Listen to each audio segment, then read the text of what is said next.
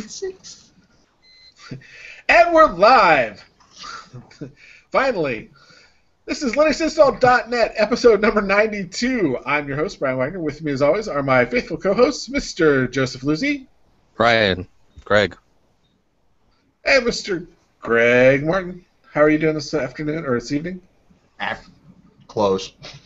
Well, we should preface that LinuxInstall.net is now brought to you with more cat sex. There you go. Someday we'll figure out how to do these broadcasts where everybody can see what we're talking about before the episode starts, so it makes a whole lot more sense. No. Do not. We don't want them to know. Conceal the mystery. Conceal the mystery. Anyways, I'm doing peachy, Brian. are you? Now that I'm not at Macy's anymore, I feel great. Where are you at now? Yeah, this is new. I'm actually at my desk again for the second time in a row. Usually I'm on my laptop in a bunker with all white walls, mind you. I see. But now we moved the trash can, and everything's normal again. Yes. So, what's been up with you this week, Greg?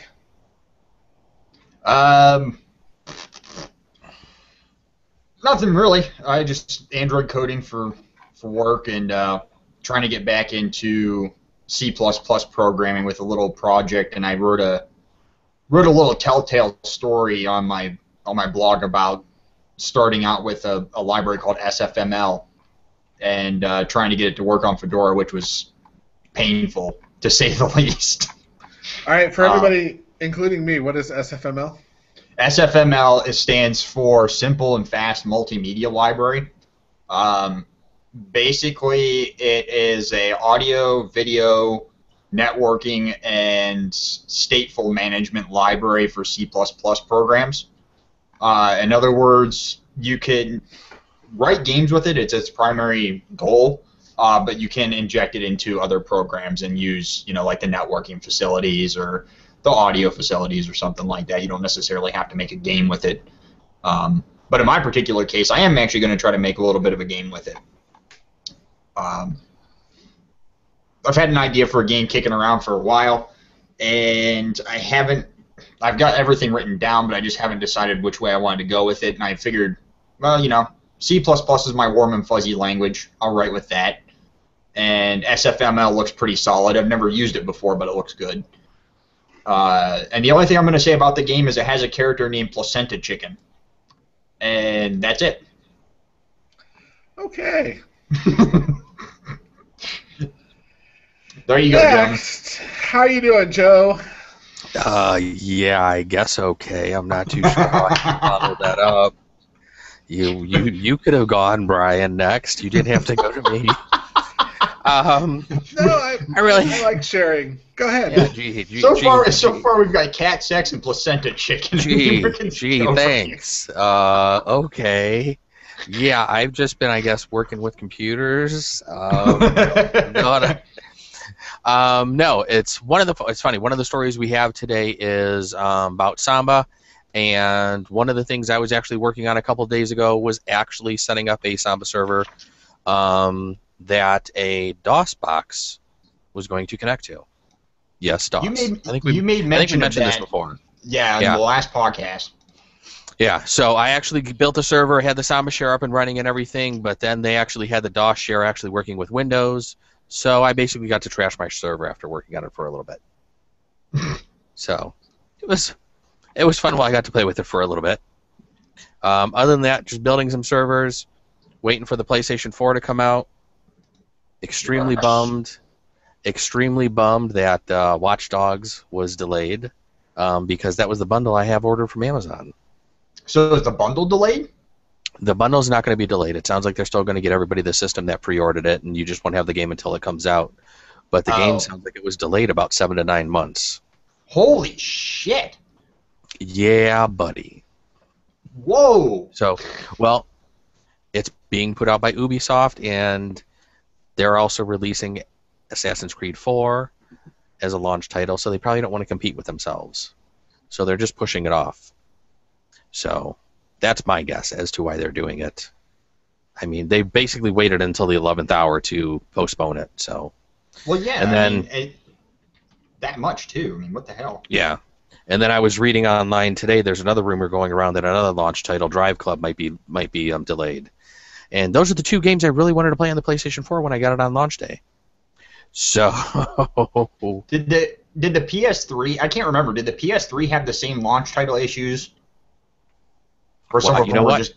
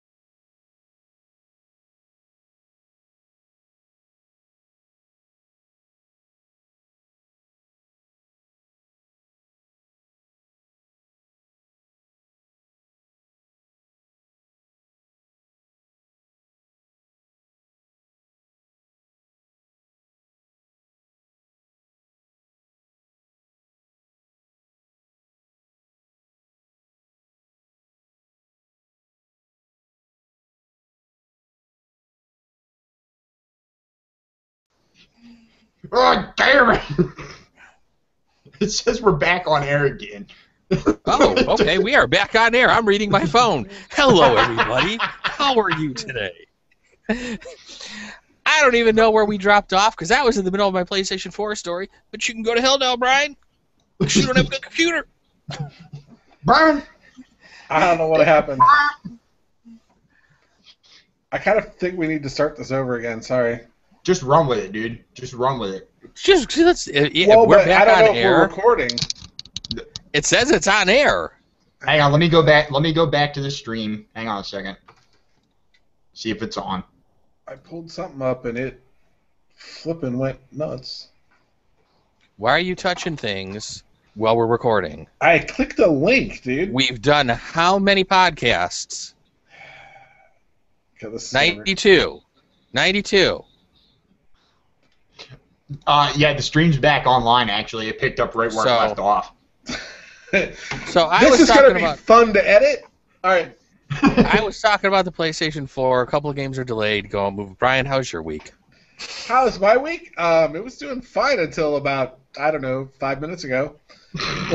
And I have no idea what I clicked on, but I'm not clicking on anything else. Somebody else will have to be in charge of the Brian stories. Brook podcast. Porn. It wasn't porn. I fessed up to porn. It wasn't porn. Hey, Brian, did you see Leo's on Twit, who Leo had on there for triangulation? I yesterday. did see it. I have not watched it yet, but I did. I have not watched it either, and I wanted to watch it too. I don't know if you've seen this, Greg, but there's a new Kickstarter out there for this new virtual reality headset, kind of like eyeglasses, called Cast AR, and Leo was interviewing one of the ladies, I think, that's actually designing it. I think she's the... According to the link I saw, it was both the two founders. Oh, it was both of them? company. Okay. I didn't realize it was both of them. This looks really cool, though. After the podcast, we'll get you a link so you can check this out, Greg. It was really sweet. Yeah, I want Cast AR. I am still dead set against this VR shit. Man. No. It is really coming am. to you. It is coming to you, buddy. It's coming to you. I did see. We're going to be in your neighborhood looking for you. All right, I saw an Randy interview. Savage. Yeah, turn the Savage off. I saw an interview with the Veronica Belmont did on Texilla. I watched the episode of Texilla where she was interviewing. That one. She interviewed Jerry Ellsworth, Okay. who's one of the two founders of the company. She interviewed her, and they were talking about it. And basically, Ellsworth said, there is nothing stopping anybody from buying enough of the reflective material and enough of the infrared lights that you need. You know, you'd have to set it up right. But you could actually make almost a complete working holodeck minus the actual text. You know, it can't actually generate stuff. But, like, actually being able to walk in and completely immerse yourself into an experience. See, and there was another article I saw yesterday where there's a lot of companies now investing in trying to create like a Google Glass experience. And right now, I think we're just on the precipice of all this stuff coming forward, and there's so many companies trying this. I'm really leery to go into any of them because they all look super cool, but one or two of them are going to have to come out and try to be probably like a standard or something, I'm guessing. So it's right now it's just probably such a hard time to invest in any of these because what if you pick the wrong one? This could be like VHS and beta. Right. Well, and not only that, but the other thing that I was thinking about with it, I mean, it looks really cool, and I might, because it's not ridiculously expensive. Right. No, it's not. I agree with you. I mean, because you can get it with a wand for less than $300. So it's not prohibitively expensive, which I think is one of her goals. And this is first generation, so second generation will probably be still cheaper and even better. I agree with you on the thing. It could easily be a beta versus VHS issue. They need some sort of standard, though. That's the thing that's missing from all of them. They don't have a standard that they can write code to that they can make their glasses interact with. You know, something like an Android OS type, but for these glasses that developers would be able to write to take advantage of the glasses. Just like game developers writing to take advantage of special features in video cards, which they used to do, which I haven't heard of anybody doing in a long time. They still do. Do they? Yeah. The new Tomb Raider game took advantage of like TressFX, which is an AMD specific technology. For hair. That's the thing that makes the hair models like extraordinarily realistic. Yeah. But you have to have a specific version of like the Radeon cards, and they usually have to be running an SLI. Or not SLI, Crossfire. Yeah, and I think a lot of that stuff is real. There isn't a lot of that stuff. I mean, like the way you used to have the old drivers back in the day that used to use Glide and everything.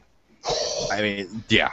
I mean, the industry got away from that with the advent of like DirectX really taking off and OpenGL. They went more towards those, and DirectX has pretty much been more of the dominant one, I think. Unfortunately. But I think there are some cases where we're going to be going back to things like the TressFX and some other things, I think, coming in the next year or two for some of these newer video technologies. So we're really off base here on Linux. So no, but Brian, but what else at is the going same on time here? we aren't though because Valve is coming on Linux, and you know that's Right. a big thing. So this really isn't that far. Yeah, and their problem. I'm clutching at straws, but you know. Right. Well, I mean, their problem is though, you know, writing to Gallium and all this other shit. Yeah. Yeah. Which is a pain in the ass. Joe was starting to ask me what I was doing this week. I am learning how to do things. I'm still playing with the Docker stuff.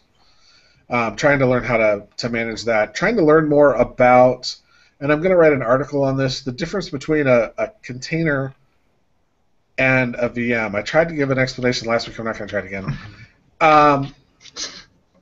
It's similar but different. It's really hard to explain what the differences are. They're pretty small. Give it a shot. I'm interested to hear, actually. So a VM basically emulates everything. It's a complete machine, hardware, software, everything. And when you make a VM, you make a complete image of the OS. It allows you to run Windows on Linux, Linux on Windows, that kind of stuff. Supposedly you can do that with containers. I don't really understand how that would work, but containers allow you to create a base image of an OS and then run multiple things off of that container. So I can set it up, and it's more like just insulating it from whatever the core OS is. But is it decoupled from the hardware component? No. It relies on whatever the base OS's hardware setup is, and it uses those drivers, and that's where the container, like the different container platforms come in, is how they abstract the hardware. But it's not all that abstracted, from what I'm reading. So I'm trying to fully form what the differences are, other than you don't really get a console on a container. So unlike a VM where you can go to the console all the time, you can't really get to the console of a container. And you can actually have a container just run one piece of software. So one of the things they talk about a lot with doing things in containers is you break your application down to its parts. So the database is one container, the application is one container, the web server is one container. You don't have to split them up that far, but that's the example that they give most of the time. So you can have each of those things, you start each of those things, they're all their own self-contained OS. So in theory, if somebody, the other thing is too is it's all NATed. There is no direct connections from the internet to that. You have to specifically allow connections to those containers at an OS level or whatever you're using for the container. The container software has to allow those connections in, which has its pluses and minuses, but mostly in the area of performance. Supposedly, though, there are people making this very performant, and it can perform just as good as a virtual machine. So just as good as KVM or VMware or Xen. It's an interesting concept. I like it because I can pick that container up and throw it on any OS, any underlying OS, and it doesn't matter. It'll still run like it's, if I set up stuff on Ubuntu and I need, because the provider only provides CentOS, I can put the containers on CentOS and still run Ubuntu. And I don't have to reconfigure anything. I don't have to change anything. Because it's not going off machine, or it's not, exposing ports, security is less of a concern for the container. You just have to secure the OS, and then all of your separate containers, in theory, don't have to be as secure because you're only allowing the ports that you're allowing to those. So you just have to secure the software. You don't have to secure the whole OS. So it's interesting. And I'm like I said, working on writing a story up about it to try to explain, not a story, but writing an article to explain the differences in what I believe the best use for this technology is. So I'll have to catch that one. Yeah, and we'll probably have a better show describing it. But Docker, if you haven't played with it, is super simple to set up, super simple to use. There's a bunch of examples on the .cloud website or the docker.io website. It's pretty cool. I mean, if you guys have heard of Heroku or They now have a partnership with OpenShift, which is Red Hat's platform as a service. That's what this type of software would be used for. That's what containers would be used for, is a platform as a service type thing. So they even have, there's a demo out there, if you look around for it, of how to set up Docker to be your own platform as a service. So you can provide that. It's pretty rudimentary. You'd have to do a whole bunch of more work, but it's got the basics there. So it's neat stuff. For some of the other stuff that I'm doing, it might work for some other projects that I'm working on. Yeah, I'm interested, but it's not immediately within my ballpark of expertise. Let's see what else. That's pretty much it. That's been actually kind of time consuming. That, and I'm playing around with the developer tools to see what you can actually do on a Squarespace site if you actually use the developer site, the developer tools that they are now providing, which gets me a full Git repository of all the templates and stuff like that. So you can cool. Can merge all that stuff in. So I'm trying to see what else I can do with it. See if I can. What is that? What are those templates written in? The templates are all HTML and CSS, and they have their own. You put in tags. It looks just like any other tags I've seen. I mean, the tags look very similar to PHP or Django's. They're templates. It's just a templating language, more or less, but it gives you the ability to write more complex stuff easier if you do the developer stuff. So if you want to do something really complex on the Squarespace site, you can do it. You just have to do it via GET, which means you lose the ability to use a lot of their features. But you have more CSS control and more JavaScript control. So I will have to play around with that. You can get a free account if anybody wants to try it out. You can get a free account. The free accounts for developers, because development takes longer than 2 weeks generally, or to see if something's going to work, they will actually, there is no limit. Unlike the 2-week trial for just a normal website, if you're doing a developer site, there is no limit to it. You just start paying as soon as you have the site that's ready to go live. You have a nag screen before you're ready to go live. So you heard it here first, people. Brian doesn't want me playing around with the LinuxInstall.net site. He wants me to play around with somebody else's site first and then come back. Well, this isn't for Linux. I'm not doing this to the LinuxInstall.net site. That is one of my hangups with this. I can't have a site that is both the normal Squarespace site and a developer site. What? Yeah, I can't get access to all the templates and stuff through GET for the LinuxInstall.net site because I set that up as a traditional site with them. I can only access a new site that I set up. That's crap. Yes, it is.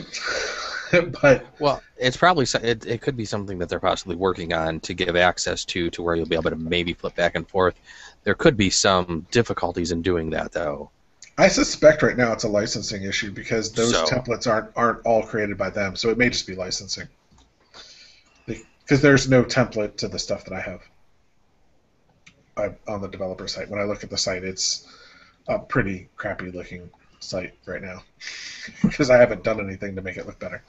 I'm going over there now. Okay, wait until after the show. We've already had enough issues with people clicking on things. Hang on, I'm going to go there too. Let's see what I can do. Yeah, thanks. Bottleneck. What I was trying to do. Oh God, where did I go? What did I click on? Who am I? Cat sex. Yeah. Anyways. On Joe's computer. This is the most screwed up we've ever been on any episode. And that's saying a lot. I was actually going to start up a Squarespace site here maybe this weekend and actually start using my domain. Because I haven't created I was just going to do a blog with it, but I was actually going to use Squarespace for it. The $8 sites, I mean, you get all the tools and features for $8 a month. Yeah. So I highly recommend it. I know a lot of people like to do WordPress, but WordPress is a lot of work, especially to keep it secure so that people can't easily hack your site. And Squarespace just takes care of that stuff. Yeah, and that's why I was just going to go with them. So, So- should we get on with our first story? Let's get on with our first story. And that would be Samba 4.1's released. It now supports Windows 8 and 2012 server. Woohoo! Yay! Like I said earlier, I was playing around with Samba this week. Yes, but you weren't trying to support newer OSs, Joe. You're trying to support No, really old OSs. That's right. OS2 Warp. That's right. No, he's going even before Warp. He's pre-Warp, Yeah. baby. Yeah, this would That's been probably Really? pre-warp. Ooh. Okay, yeah. See, there's my young age coming out. Yeah. Yeah, there Well, were OSs before Warp, just so you know.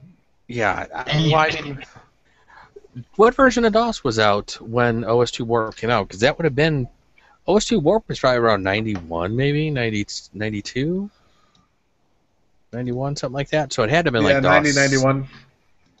Right around the time Well, it would have it been in college. Later DOSes, yeah. So Because I remember a friend of mine showing me that he could do all kinds of stuff, reboot things in the back, like reboot the OS while he's still working in his word processor. It was really strange. yeah, No OS has done it since. It's really yes. OS Warp did a whole bunch of stuff that nothing else has even come close to doing. But anyways, so I think most of us read the article. It can actually be brought. You can actually bring in the Samba server as an AD domain member, Mm-hmm. domain controller. I'm sorry, which is pretty sweet. So you only have to have one $900 a year bill. You can actually then put a whole bunch of Linux servers up and do all your file shares off of the Linux boxes, which will probably get you better performance anyways. But they were actually focusing a lot on the ability of Linux and Macs being able to use Samba to connect to 2008 and 2012 servers. Right. And I never knew that was a problem. So obviously I haven't tried connecting to my Windows 8 laptop to see if I can do that. I haven't really needed to. Yeah, I was just going to say the same thing.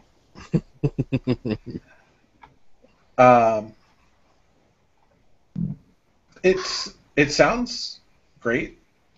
So now I can do all this stuff. I can connect to that.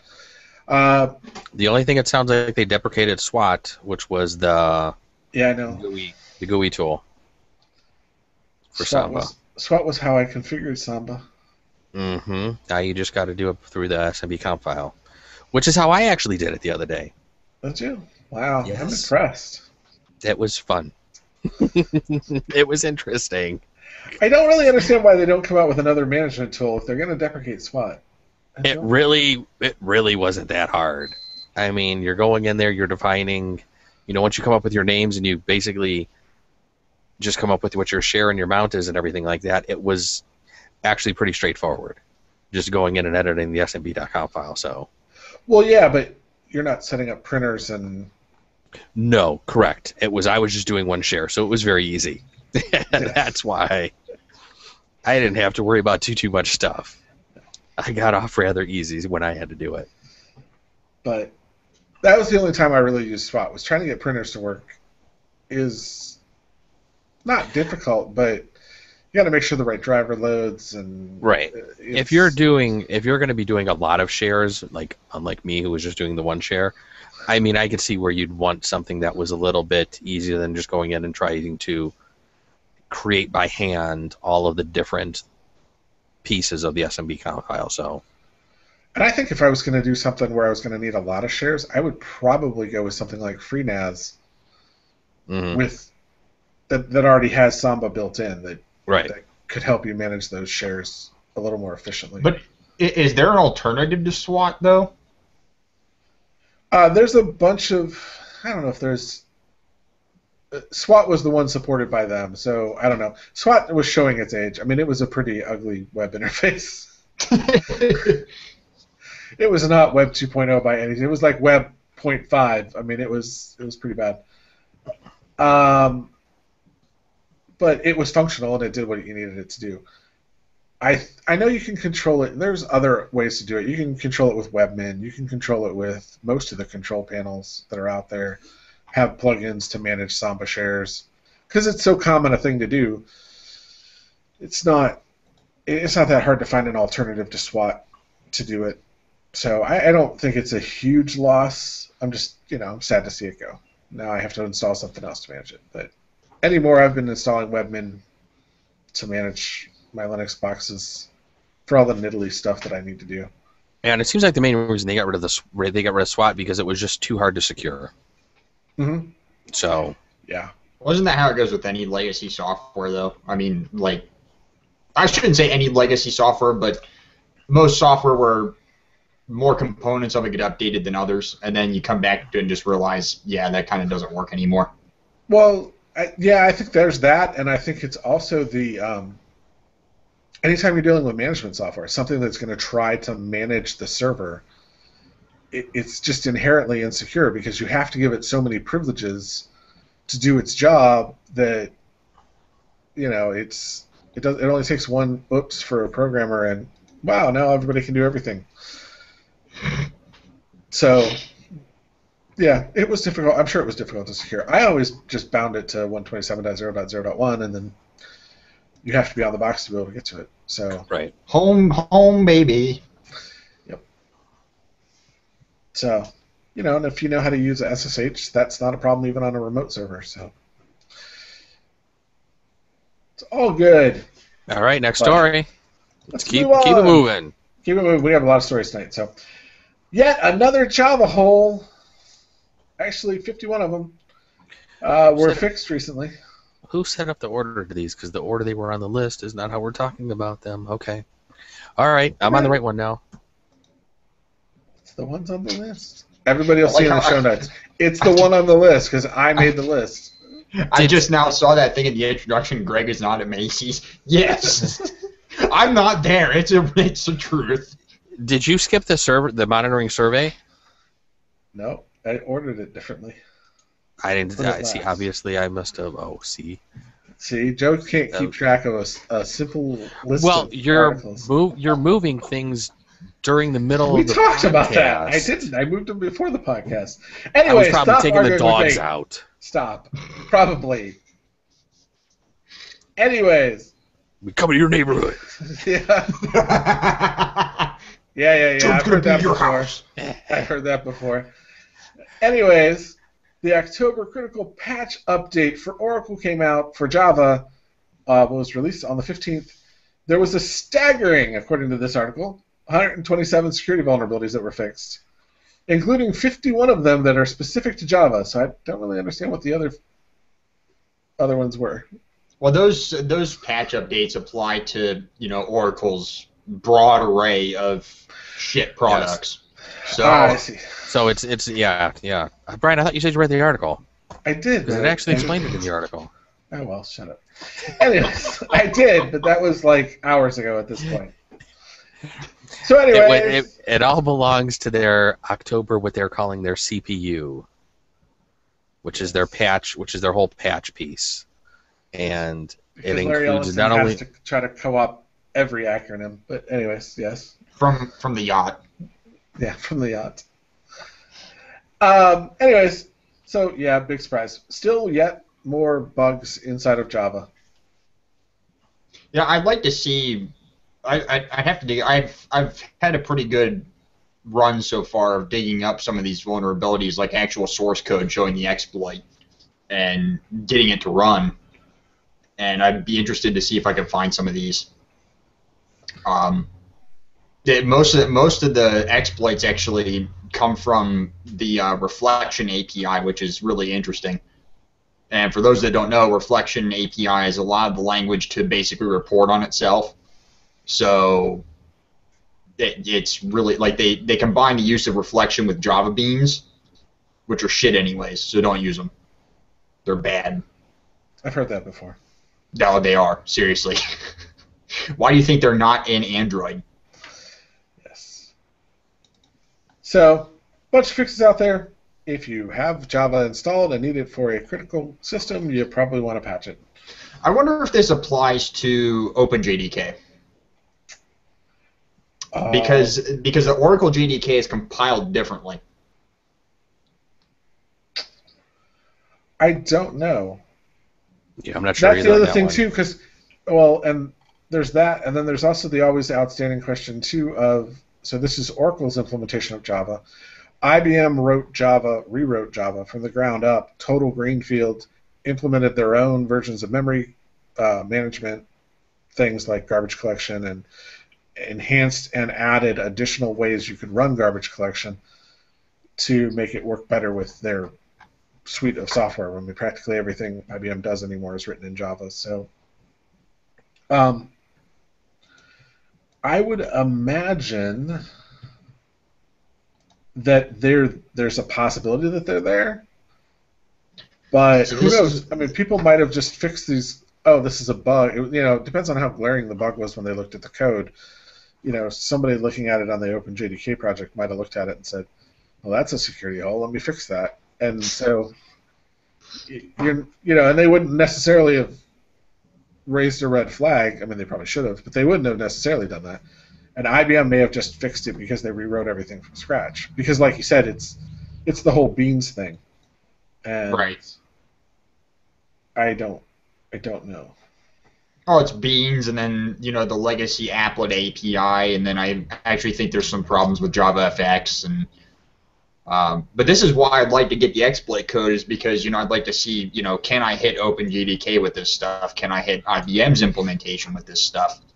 That a lot of times when you see these reports about Java exploits, they're really only targeting Oracle's implementation, not the 13 other ones that are out there. Right, and I think one of the other things they're trying to say in the article is Oracle only does a quarterly patch update. So they're saying, considering how much they're actually patching, they probably need to switch to monthly like a lot of the other companies do. Because that's kind of ridiculous that you're releasing this much at one time, right, in one quarter, and that these vulnerabilities are sitting out there that long. It'd be better too. Yeah, I mean, sorry, Brian. I mean, it'd be better too if they did that, because if they do this bulk patching like that, and then it breaks some functionality that a business uses. Mm-hmm. Exactly. They can't run with the update because the entire patch is going to break it. So they're going to be stuck with those vulnerabilities until they're not broken. Right. It's the common the thing is with developers, you fix one bug, you've got 998 more to fix, and Correct. That applies here. Yes. But in this particular situation, with there being so many that they're fixing, and you kind of have to try it at least. And I've been supporting, at least for web apps, I've been supporting web apps for years, and it's really rare anymore that a bug fix breaks. And I say that I'm sure there's 51 of them, so there's 51 chances. But No, see, it won't break the web apps, but I can tell you from experience there are enterprise desktop Java apps that will literally explode in your face if you update Java. I mean, they will just puke to death. Your whole enterprise deployment will be screwed. I know several places I've worked over the years that have had Java apps that you're stuck with an older version of Java because the app that you need to do X particular piece of your job only runs on that version of Java. So if you jump up to a later one, if you patch it to a later one, you're screwed. Right, and the only way to fix that is to recompile the binary with the new version of the API and then redeploy it. Right. And nobody does that. Well, this is probably more of the problem, which is that companies are running the same versions of the software on top of Java that they were running when Java came out. Right? This was compiled with 1.2. Right. You're laughing, man. No, trust me. Environments where it's like, holy smokes, how does this keep running? Matter of fact, I have to patch a server. I have to migrate a server on Sunday. That literally was the comment. Wow, I can't believe that POS is still the equipment is still functional. It's that old, And I'm like, well, it sits in a relatively clean environment. It's not in the middle of the the dirty part of the shop. It's in a clean part of the shop. So, yeah. I mean, oh no, I mean there are some IBM Java libraries that I've used before, and IBM's really really finicky about releasing their libraries for some of their products, and one of their libraries in particular was compiled with the 1.3 version of Java, still being used to this day, and it's the only one they have. Wow. Yeah, it's amazing. So, all right, enough harshing on the Java craze. Shall we move on to the next story? Sure. Joe's about SUSE. Yeah. SUSE Joe. So saw this today, and since I happen to use SLES at work, I thought this was rather interesting. OpenSUSE, they are moving YAST. They are moving from the YCP, which we all looked up right before this. YCP is a scripting language, which is used basically for YAST. That's all we'll say about that. And they're moving it to Ruby. Why are they doing this? Because nobody does YCP anymore. All the developers, it sounds like, who are doing YCP have moved on to other things. So they want to try to find something that's a little more current and standard, and they decided on Ruby. So it sounds like you probably won't notice any difference in YAST if you are using a SUSE product, as they try to really define and tune the product so that there won't be any difference between the two versions. That's about it. I mean, so I'm guessing we probably, truthfully, none of us should probably notice a difference, I'm guessing, is what it's basically coming down to. I'm a scripter who spent a lot of time scripting stuff on SLES. Mm-hmm. And you probably never used YCP. I didn't even know what YCP was, so I'm pretty sure I'm not going to miss it. But the other thing is I don't know a lot of companies that are using any of the, especially in Linux, any of the specific language, or OS, or I got not OS, but distribution-specific code anymore. Everybody's moving to stuff like Salt or Puppet, which we'll talk about here in a minute, or some other distributed management tool, Fabric, something where you can write it once and run it on any of your Linuxes instead of having to write one version for YCP, obviously, one version for something specific to Red Hat. Right. So good on them for changing to Ruby. At least it'll be a more maintainable code base. You can probably get some more developers possibly interested in contributing then. Yeah. Since it's going to be on a language that like I said, more people are using right now. Correct. So that's actually probably good for YAST, because YAST is actually a really good tool with SLES. Mm-hmm. I mean, I've always really liked YAST with SUSE. I think it's a really, really good component for that distribution. And SUSE's always been known as the admin's distribution. It's the one that most admins always liked. It had a stronghold on servers for the longest time.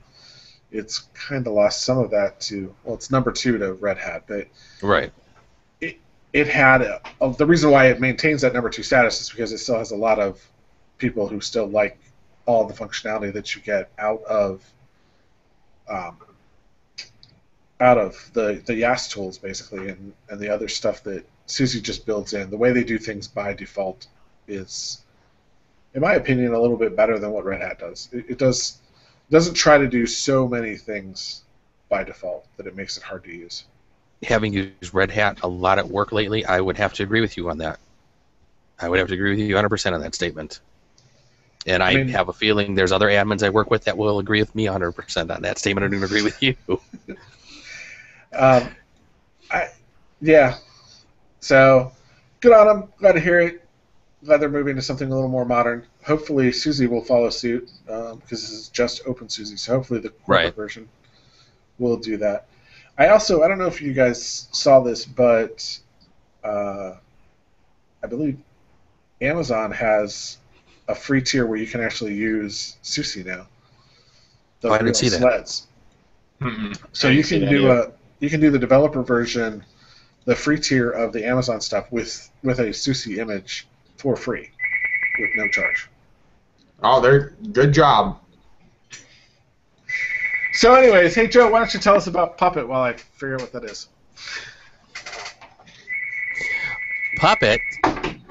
Well, a puppet is a little doll that has strings like the marionette. No, Puppet is software, and we are actually using it at work.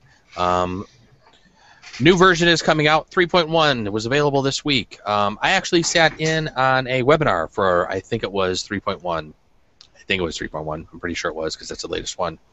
A lot of the things that they were adding into this newest version probably aren't going to be things, though, that I hate to say we probably won't use. A lot of the stuff does look really slick with the level that it gives you to get down to look into some of your applications and trace some things through.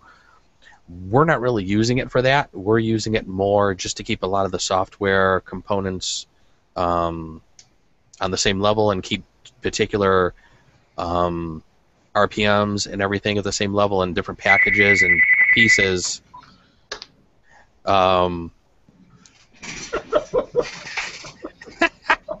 This is just the most interesting episode ever.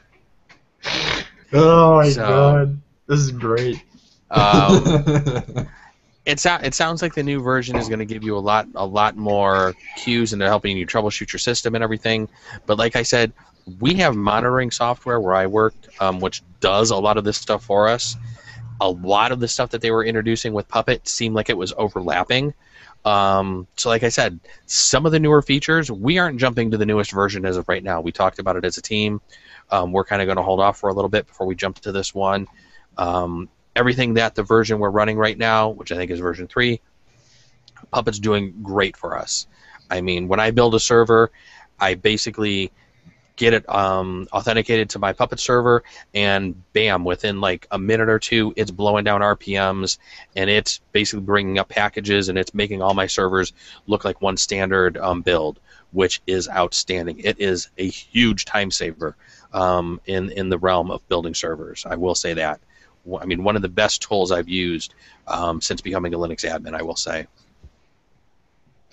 Yeah, I looked at this, and this is another step. Puppet's been doing this for a little while. They've been kind of dabbling in system monitoring, which is right, what you're saying. It's like the current version started to do this. This 3.1 version definitely makes that step towards that. I don't know. I've never seen anybody do a monitoring and management tool in one that worked really well. Yeah, it's usually one or the other, because you're usually going to have to sacrifice something in one to be able to do both. So right. So I don't know. One of the things that I thought was interesting on this, you guys aren't using it to manage any Windows servers, right? The Windows team is using a different tool. I think the Windows team is using a different tool, but recently there have been some Windows servers that have fallen into the realm of the team I work on, and I believe we were going to put a Puppet agent on there so we can standardize some stuff on them. I don't know if we've done that yet. I can't remember if we have or not. I believe it's been discussed. Because the only advantage that 3.1 might give you, or the only advantage I've seen so far for you guys, knowing what you just said about it, that you're not really going to try to do monitoring with it, the one thing that was in there that I thought was interesting was you can now reboot Windows instances. I don't know, though, if you're a heavily virtualized environment, I don't know if that really makes a difference. Yeah, and there's other tools that we have available to us.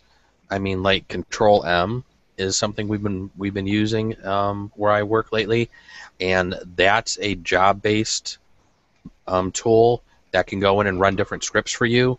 And probably rebooting the server, we'd probably throw on like a Control-M job and just have somebody from maybe the computer room be able to just run a script that just reboots servers, and basically is just a script that just says, okay, reboot this, this, and this. Probably we wouldn't use Puppet for something like that. We have other tools available that we would probably utilize for that. So, like I said, there's a lot of cool stuff that they're doing with the new version of Puppet. all of the stuff. There were several of us that actually sat in on the webinar when they had one, maybe 3 to 4 weeks ago. I think we sat in on it, and a lot of us watched it. And when we all got done with it, we were all like, "Okay, that's awesome." We probably don't need any of those things though, which is kind of a bummer because all of the stuff looked really cool, but for what we need it for and what we're utilizing it for, in the other tools and pieces of software we have already established in our environment, this is a duplicate tool in regards to the monitoring piece. So it would basically just be, it wouldn't be something that we could force down anybody to really use. Right. So it's all good. It's a great tool. If you haven't used it, try it out. You can get, as the article says, you can manage 10 servers for free. So get it, try it out. Yeah. I don't know if they're still doing it. They used to do a VM. You could just download the VM to get the Puppet server set up, and then just install the agents wherever on the 10 machines you want to try it on. Yeah, and like I said, Puppet's probably one of the coolest tools ever since I became a Linux admin years ago that I've run into. I mean, probably definitely one of my top couple of utilities. I mean, for being an admin, especially if you have hundreds of boxes you're taking care of. Right. All right. Let's move on to our next story. Another update's out. Guess what? It's 13.10 for Ubuntu. I thought I was on the wrong screen for a second. I was like 11. I was like, what story is this? I don't know what's... I don't know where I got 11 from. 13.10. 13.10 has probably no features anybody cares about for the desktop. It's got minor ones. It's got some next changes. story then. It's got changes for that. And we're done with that.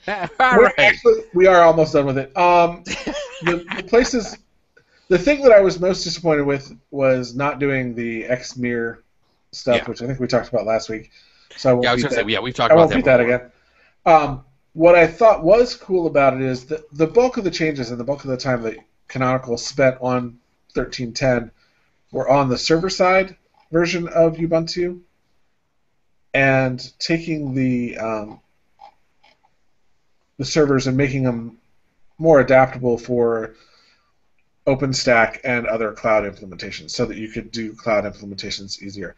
So if you want to play around with different cloud stuff like OpenStack, I have done the installation on a VM with Ubuntu, and it is super simple to set up. And actually their tools are coming along quite a bit, or quite quickly, for being able to stand up servers in that cloud type space. So if you had a default way that you installed let's say WebSphere with a certain version of MQ Series, and it needed to be configured this way so that you could add it to a cluster.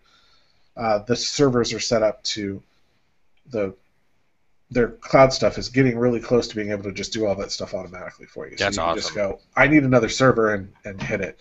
VMware already has tools to do that. So does Red Hat, but Canonical is picking up speed quickly and they're coming on fast.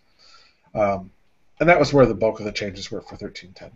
So, yeah, when you can get into stuff like that as an admin, it saves you so much time because we do all of our servers on a Kickstart now, and you pick what type of server you want, be it SLES or Red Hat, and it just bam, it builds it for you.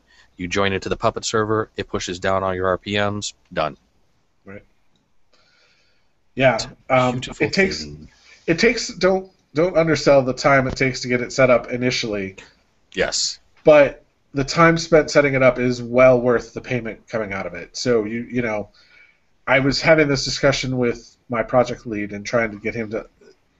He's not a young guy, but he's younger than me. And I tried to explain to him, I sat down and wrote a script to do an inventory of a server and put it into a document format that we needed. I spent 20 hours writing that script, but my calculation of what it was going to take me to do the next 100 servers was easily 60 hours. So by spending 20 hours doing this script, or in your guys' case, spending however many hours they've spent fine-tuning and getting everything just right with the Kickstarter scripts and the other scripts, it's saving you guys all that time, like probably tens. You guys have had it for at least 4 years, probably way more than that. the money that you've put into it is definitely paid for itself back. You guys haven't had to hire additional staff to handle the additional workloads, and the ROI on that software, that type of software, is always worth it. Whether it doesn't matter what OS you're using, it's always worth it. That's why I'm a huge proponent of DevOps, and that's why that's what I do. That's kind of my specialty, because I know how much fun it is to do and how much of a benefit it is. But all right, off that soapbox, and we're gonna change gears towards network monitoring. We're not really changing that much, but we're gonna say this actually follows along with several of the stories we've discussed already tonight. Yeah, I know. I was just trying to make it sound better. But anyways, OpsView does surveys on a periodic basis. Looks like they're doing them quarterly, but I don't remember getting asked to do one before this. But anyways, they came back and wanted to know how people were using their monitoring tool. OpsView, for people who aren't familiar with it, is one of those monitoring type solutions Joe was referring to that are usually separate from tools like Puppet, Salt, or anything else that you could use to manage systems. And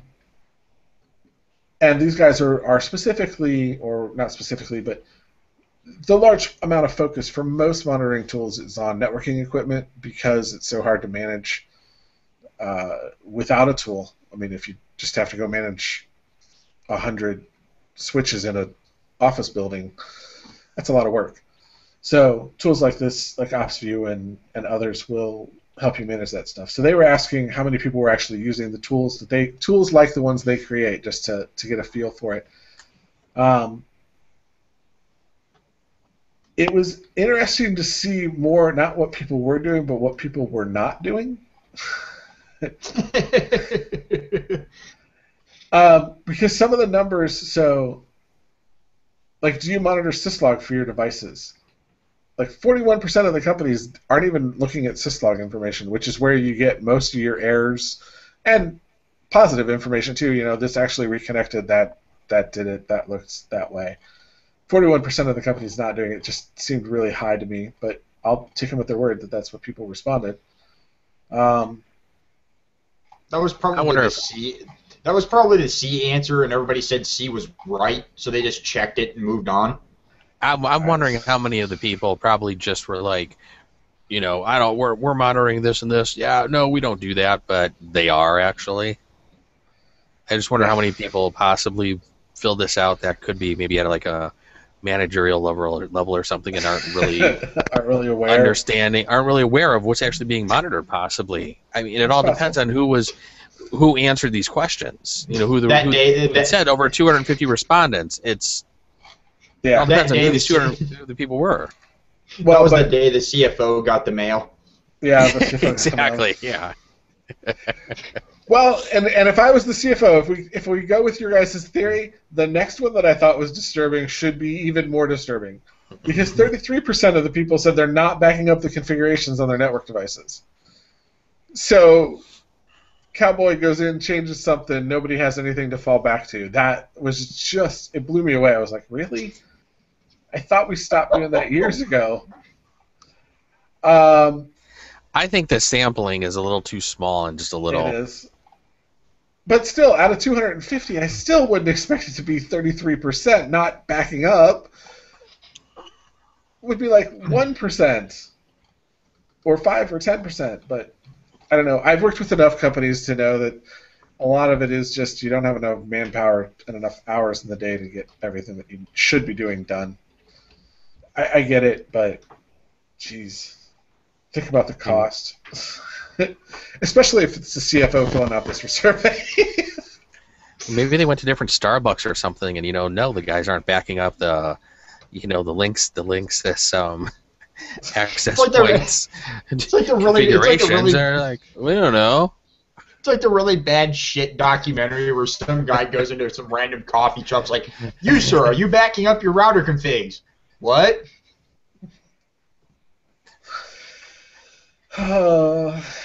And that was it. Well, and are you currently using a monitoring tool? That was the most self-serving question I thought of the whole survey. Are you currently using a monitoring tool? Let's ask if you're actually using something like us so that we can then spam the 18% that said no. Would you like to? Because we have one for you. That's one just looking at the... Rude.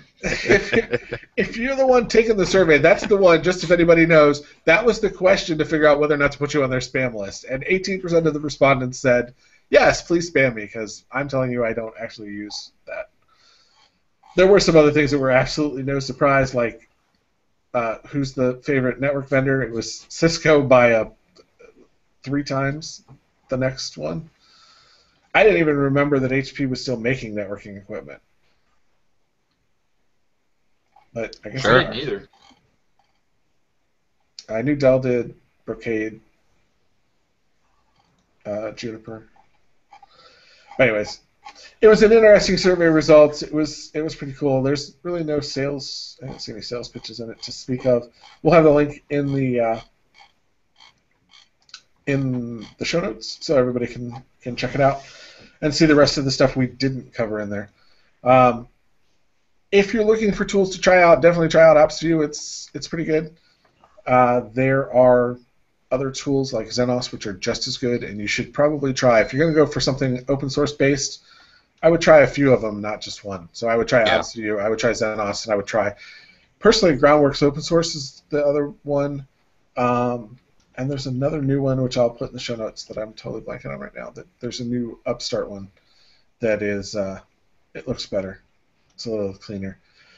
The funny thing is most of the open source ones are built on top of the granddaddy of all monitoring in the open source world, which is Nagios. Xenos has rewritten large parts of it, so it doesn't really look like Nagios on the inside anymore, but most of them are using the good old Nagios package, if you're familiar with it. But it's not your father's Nagios. It's much easier to implement than Nagios used to be. Although I missed the days, you guys probably never saw it, but there was a tool called Big Brother, which you would set up, and it was just brain dead simple to set up to monitor all this stuff. It didn't use Nagios, but it would do pings. You could do SNMP grabs and all this other stuff. I've seen all the Nagios stuff at one of my other jobs. But this was Big Brother. This was totally different. This wasn't Nagios. This was another open source tool. And it disappeared. I went looking for it the other day because I was like, I just want something simple that'll tell me what's up. And I don't want to have to implement a whole monitoring suite, but it looks like I'm going to have to. Yeah, the one network guy where I used to work, he had all the Nagios monitoring set up on every piece of network equipment. It was crazy. Yes. And guess what? We managed to get through all the stories, and it wasn't even a 2-hour podcast. And Brian didn't drop off again. And I didn't drop off a second time. There was one general story that we were going to mention, I guess, that was out there. In case you all are familiar with using ISOHunt to search for your favorite MPAA-related materials, the MPAA was successfully able to shut them down in their lawsuit. So they will be gone as of the end of the week, I believe. So if you're going to go there, better off looking for Pirate Bay, because they'll probably have it. Well, they probably had a better list anyways. But ISOHunt is officially going in the way of the dodo. I remember using that, man. That's why I put it there. there. Back in the day. It's like, no, ISOHunt. That's where I downloaded all my shit Windows copies from. That was one of the sites back in the day. I couldn't even tell you the last time I went out there. All right. I loved when you went to those and it was like, download Windows 2K, and then it doesn't specify the language, and you get it, and it's like the JP version. Son of a bitch. Yes. Anyways, anybody have any other stories? No. All right. In conclusion, for the week. You can follow us on Twitter and pump.io as @linuxinstall.net. We have a Google Plus community. You can go check out our website. You can follow us on Facebook. We're Linux Install on Facebook. Or linuxinstall.net, I'm sorry, on Facebook. And what should everybody go do, Greg? Install Linux and play with placenta chicken. Okay. Bye, everybody. Cat socks. Cat socks. And that does it. See ya. Have a nice week. See ya.